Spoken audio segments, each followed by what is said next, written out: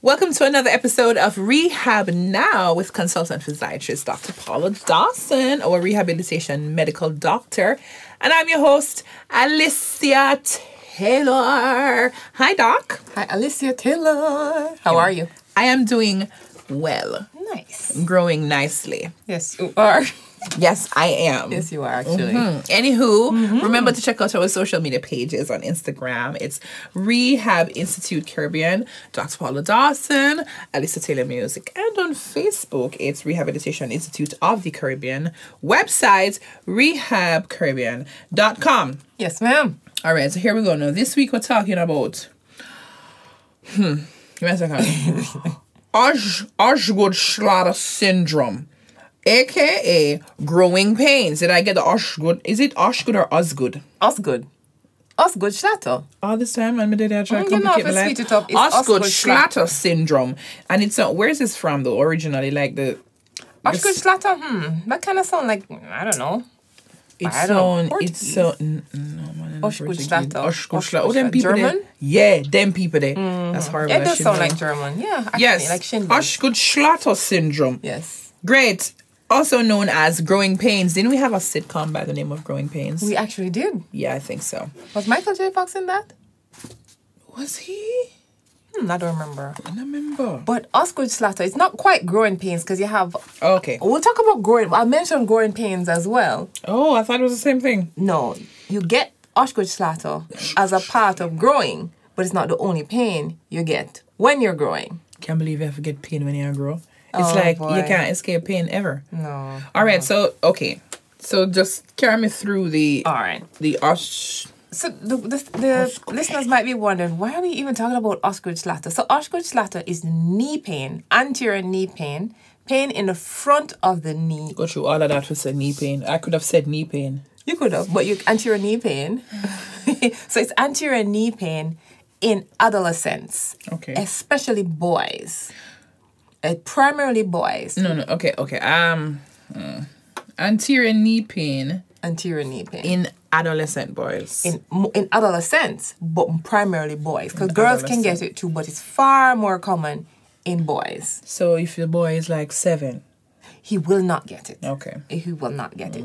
So Osgood Schlatter is anterior knee pain. And what is really going on when you have Osgood Schlatter? So so the anatomy of the body is such that the quadriceps muscle, which starts at the hip, it goes down through the anterior thigh, it goes through the kneecap, and then it forms a tendon called the patella tendon. Now that tendon inserts into the top part of the leg bone, which is the shin.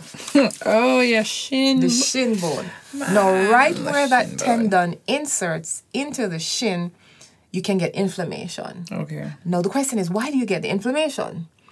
That inflammation primarily occurs when there's excess tugging and pulling on the patella tendon, usually as a result of jumping or running. So it's usually more common in athletics, but very good in athletes. Boys, sprinters. Weekend warriors, right, so sorry. Weekend war, not so much weekend warriors, but basketball. So the reason we brought this topic is because my son Michael had a very serious case of Osgood Schlatter. Yeah, but I thought you said it's in adolescence. True, but when the child is a little bit overweight, they can have it too. You can have it as well. But he's almost adolescent, He's in high school. Okay. Right? So you can have it anywhere between 12, from 10 to 16. That's adolescent. They're not teenagers, So you can have it in your adolescent years. So you can have it as early as 10 and as late as 18. Yes, and Michael, and Michael he's 11. Right. And so what happened here is he plays basketball, and he had right at the front of the knee, he started getting a swelling, a very painful, tender, and warm swelling, because he used to do a lot of jumping with basketball. And why does this happen? usually when they're going through growth spurts, when the bone is stretching rapidly, the muscles are stretching rapidly as well, and so are the tendons. So anything's tearing? Is anything tearing? I'm glad you asked that, because with him, most of the time you don't need to do an MRI, but his was so bad that he could barely walk. He could not walk and bend his knee. He used to have to walk with a straight leg. Oh gosh. And so he ended up doing an MRI. And the MRI showed that just behind his kneecap, he had a lot of swelling, he had bone bruise, he had tendon injuries, he had cartilage. Yeah, he had a lot of things going on behind his knee. God. But he had it serious because he loved basketball. And he used to, even when he has pain, he's still going. So inflammation in the anterior knee at the point where the kneecap inserts into the shin bone. So, and that's Osgood Schlatter. Got it. Now, this. Go ahead. Okay, so playing the basketball or playing the sport and whatever, is it because it's like an overuse? I love this girl. Yes, it is. Okay. It is an overuse, but at the same time, it's because of one, the growth. So the first thing that grows is your skeleton, is your bone. Okay. Right? And as the bone grows, the muscle will have to stretch and grow with the bone. Right. And so if you notice, boys, especially when they go through growth spurts, they're very inflexible because the muscles are trying to catch up to the bone in terms of the stretching. Now, we mentioned earlier growing pains. This is a type of growing pain, but more seen in athletes because of the jumping. Because when you're doing a lot of jumping, you're using the quadriceps muscle. So once the quadriceps muscle, which is the quads, the four muscles in the front, when it's pulling through the kneecap, it's tugging on the insertion. Now, this is different from the other growing pains that you get. And what are growing pains? Anywhere you have a growth plate in your body. And it's actually called the growth plates.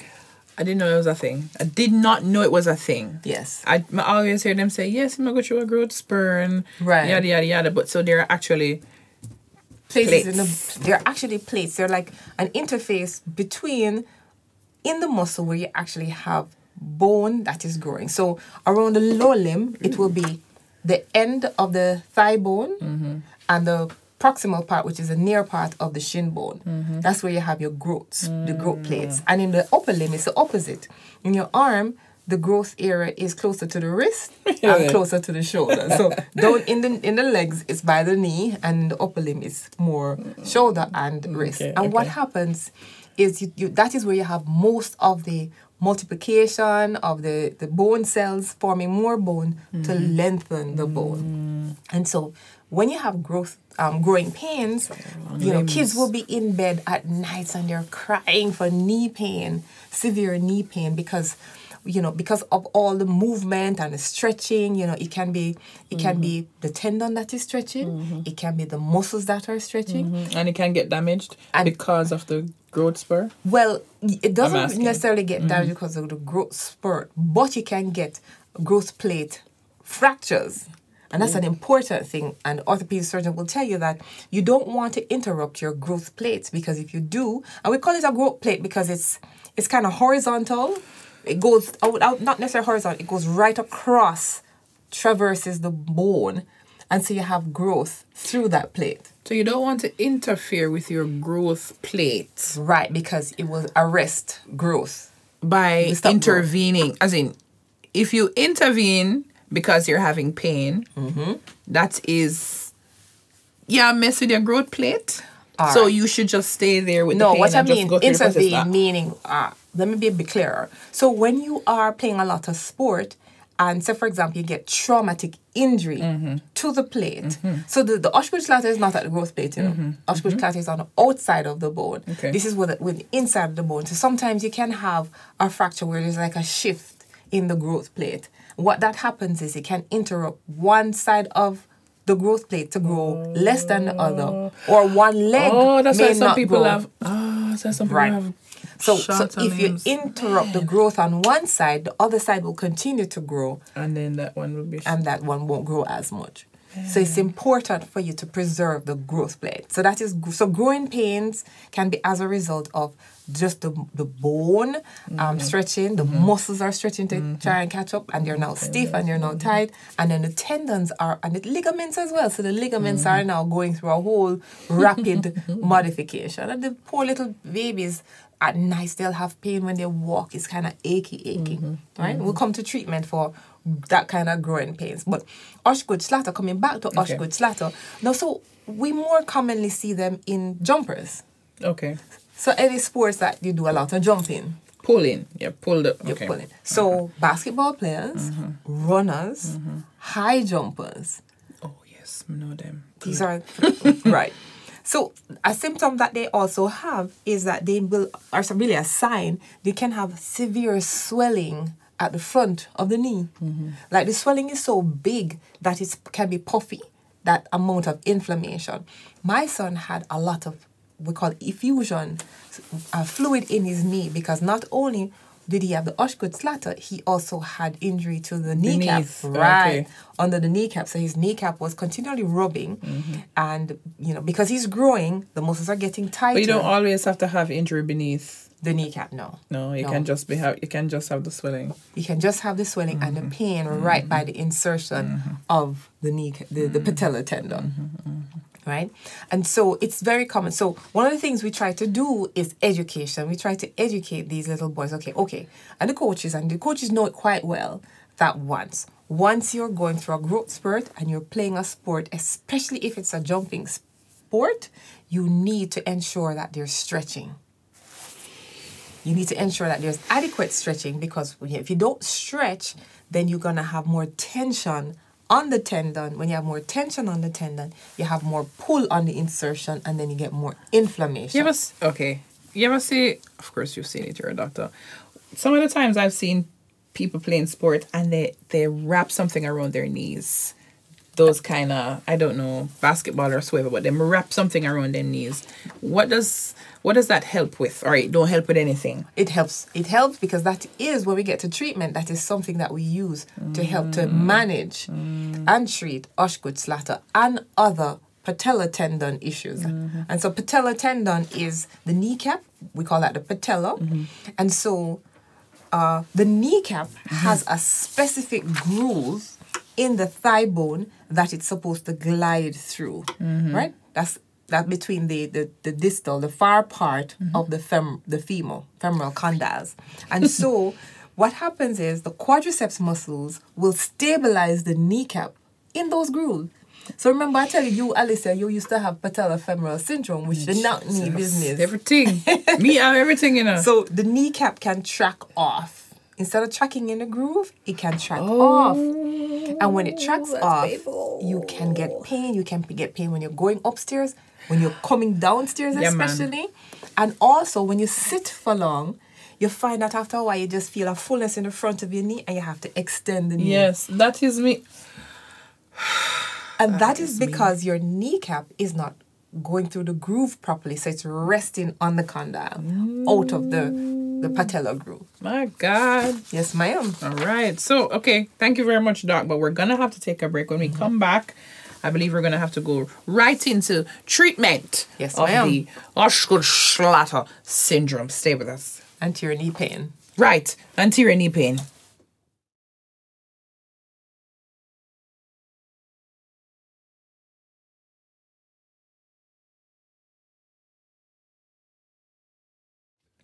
Welcome back to Rehab. Now, if you're just joining us, we're talking about Osgood Schlatter Syndrome. Yes, ma'am. I'm sorry, I have to say like that. It's actually Osgood Schlatter Syndrome, and it's anterior. So? Yes, anterior. Anterior knee pain. Yes. I got it. Anterior knee pain that usually occurs in adolescents and usually males. Usually males that are doing jumping sports. Yeah, man. That kind of activity. What Doc said. And especially when they're going through growth spurs. Right? Wait, is it spurs or spurts? Spurt. It's a spurt. You were saying spurs? I say spurs all days of my life. Spurt. Growth spurts. Growth spurt. Growth spurt. It's a spurt of growth.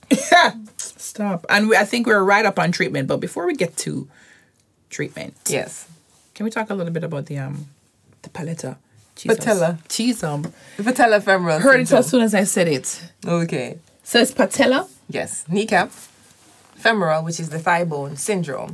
And so we've had an episode on that before, right? And so a lot of times it's not uncommon for you to see a patient with Osgood Schlatter and patella femoral syndrome. What is patella? Wait, at the same time? At the same time. That is just... Which is maltracking. Double whammy. It is. So it's just maltracking, so the kneecap not going through the groove that it's supposed to go through. And again, why does this happen? The tight quads. So because the skeletal, the thigh bone is growing and the quads trying to catch up, it becomes tight. When there's a tightness, you can get an imbalance in the quadriceps muscles. Now, guys, remember, quadriceps muscle mean 4 muscles, right? So there are 4 muscles in the anterior thigh that will form a tendon, which is a quadriceps tendon, and it goes through the kneecap, and then that will turn to the patella tendon that will insert or connect to the leg, the shin, right? And so with patella, when it tracks off, you get a lot of rubbing at the back of the kneecap, and you get a lot of swelling and effusion, and it's very, very painful. Okay. Tell me something. I wonder if I go off track now, I'm wondering if genetics has like a role in... Interesting you say that, because Osgood Schlatter is usually if you have someone who's really tall... Like my dad. For a short time, they go through a growth spurt. No. Over a short period of time. Sorry, if the person is tall for a short period of time? Right, so if they're... I should say it in a different way. If they are at a particular height... And they go through a rapid growth spurt. And then they end up being very tall. Then they just spurt up. Then am I a family that, man? Right. Yeah. So they can have that. However, coming back to the genetics, some families will have what we call knock knee. Knock knee can run in the family or bow leg. Mine. Knock knee running in mine. Right, so knock knee, it is genu valgus. That's the word for genu valgus. And so with the knock knee, when the knee is not nice and straight aligned. You just said not nice though? I know, I heard it and I should have taken it back. So everybody, you're beautifully and wonderfully made. Yeah, right? And except if you have knock knee. However, with knock knee, what happens is the biomechanics. So when you're contracting the quadriceps muscle, especially if you're running, the kneecap can track off. It's almost like it bowstrings off, and it rubs the back of the knee. That's the word you wanted to use for knock knee? Bowstrings off? Wait, you know what? That's an interesting because bow leg is the opposite of that. I know. But it's almost art. Let me explain to you why I say that. Say you have a stick, like a bow and arrow. You're making a bow and arrow, right? Yeah. And the bow is the same length as the string on the bow and arrow. That's perfectly straight. Once you start tightening the string, the bow bows. And so they're no longer in alignment, which is what happens to the knee. Okay. So they're no longer in alignment. And when they're offline, you get the inflammation in the back. So the question is, I don't know, what do you do? When we come to treatment? What do you do, Doc? Tell me. So there's an... Sorry. You just not give me a chance. Right. I was going to step with the algorithm thing and All right. So, of course, there's an algorithm. But if there's inflammation, what you going to do? Is it price or rice? It is actually price. Don't tell me if it's price. Give me 1 minute. What is the P? Doc, you need to ask you for a minute. It's coming like an exam or just dunk on me. What the P stand for? Don't tell me. It's not pressure. No, man. Tell me the R. What's the R for? Well, the R is rest. Very good. And the I is... Okay, sorry. Do your thing. All right. So P is protect. Man, how did I forget that? Yeah, so protect. So you want to protect the area. So, for example, with my son, when he had it, we went to the orthopedic surgeon. I did take him to the doctor because at first I didn't believe. Michael, I love you very much. I was like, no, man, you're tough. Go run again. And we took him to the ortho guy. The ortho guys, no, this guy has a serious injury. So he actually shut him down. Michael. He actually told him not to play basketball. And Michael was supposed to wear a brace. Although his mother never really put him in the brace. Doctor saw... Well, you never really put him in the brace, but we just, because I rehab, because I know how to fix it, so I never really put him in the brace. Okay. But I told him how to walk and to preserve and not to tug on the patella. So we protected it, right? The next thing he did, he rested. He really rested. He didn't play basketball for 6 weeks. So rest is important. Why? Because it prevents the inflammation from recurring over and over and over again. Okay, so him never play basketball. Yes. But that means that him never walk up and down, him never do any kind of... He didn't run, but what he did, when he walked, he would keep his knees straight. So, in fact, he couldn't even lift his leg off the bed because his quadriceps, once he would recruit the quads, it would pull on the tendon and he would have pain. So he couldn't even lift his leg off the bed. That's how serious his Osgood Schlatter was, right? And so he would walk up the stairs with one leg, he would walk down the stairs with one leg. It was really bad. Man. But now he's playing basketball again. So what we did a lot of ice. Ice is one of the best anti-inflammatory. That's the I in price. That's the I in price. So we ice it. Now, guys, remember, if you have no contraindication, you can ice. And how do you ice? Get a bag, a Ziploc or something. Put some ice in it if you don't have an ice pack. But always wrap it. You always wrap it with a towel. Why? Because you can freeze a burn. You can burn your skin. In fact, the other day when I was running at my son's sports day and I pulled my hamstring, I iced the weasel out of my hamstring. And when You're such an extremist. No, but when I went to the therapist, I had a burn mark, like a frostbite right down the back of my leg, a brown mark. Because Isn't this what you teach? Oh, did I say that one? Yes, you did. Okay, so guys, don't follow what I do because I can, do what I say. All right, come to me and I'll help you. Terrible.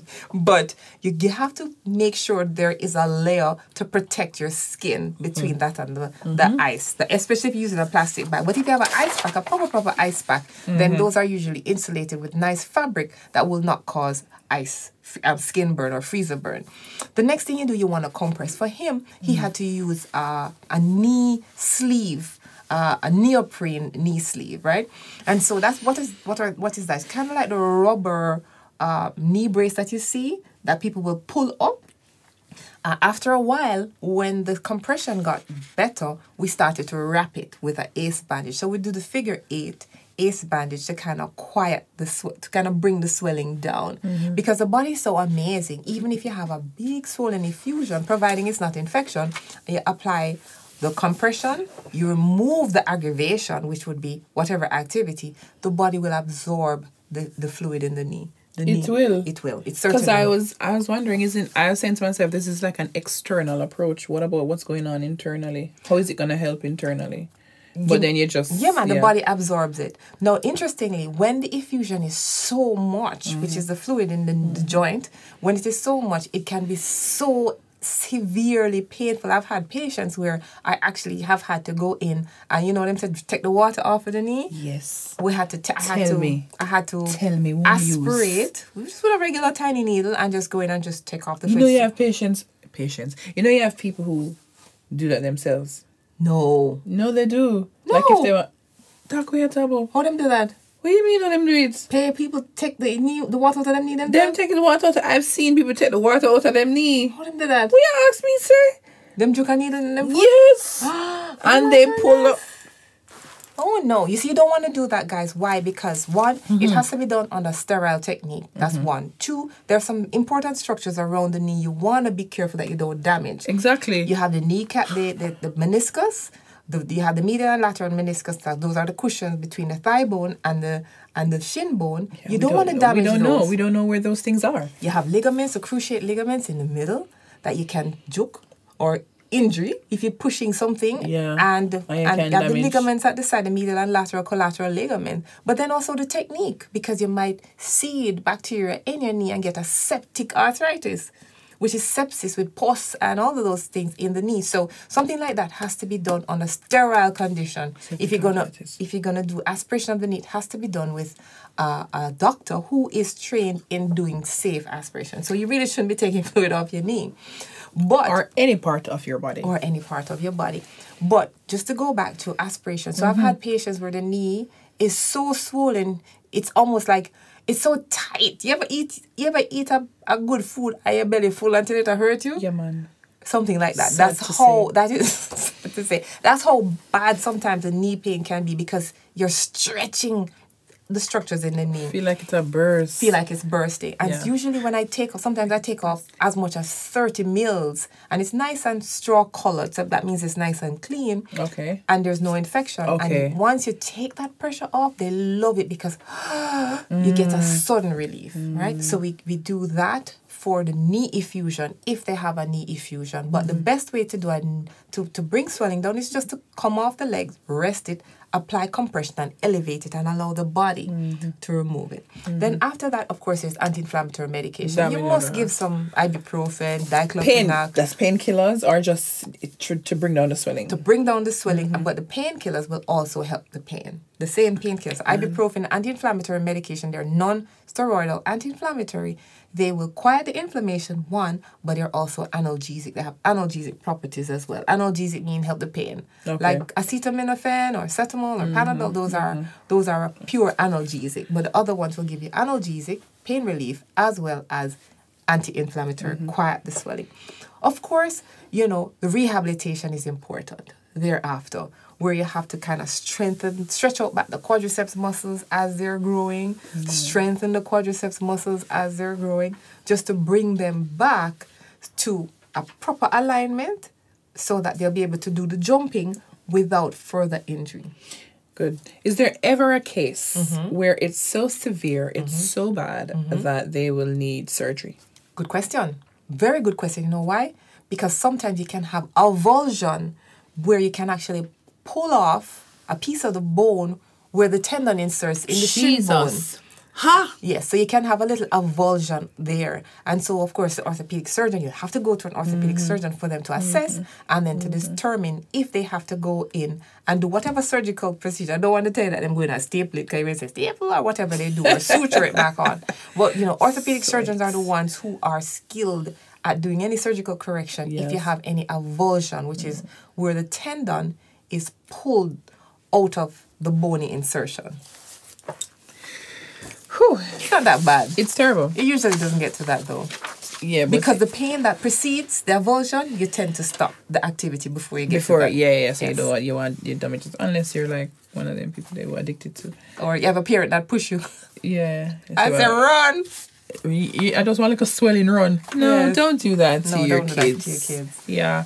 Okay, so that's it. That's all we got time for. Thank you, listeners. Thank you to Power 106, our producers, our engineers. Thank you, guys. And to our sponsors, the Rehabilitation Institute of the Caribbean, providing medical care for function and performance in association with Winchester MRI, Jamaica's first choice for MR imaging. Denk Pharma, a combination of key active ingredients designed to boost the body's natural defense, and Almighty Studios, a recording studio where we create worship music to praise, to worship, and to serve.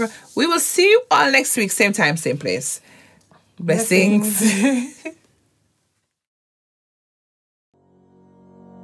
Almighty Studios, a place to record and rehearse in first-class style, a place you will want to have your work showcased.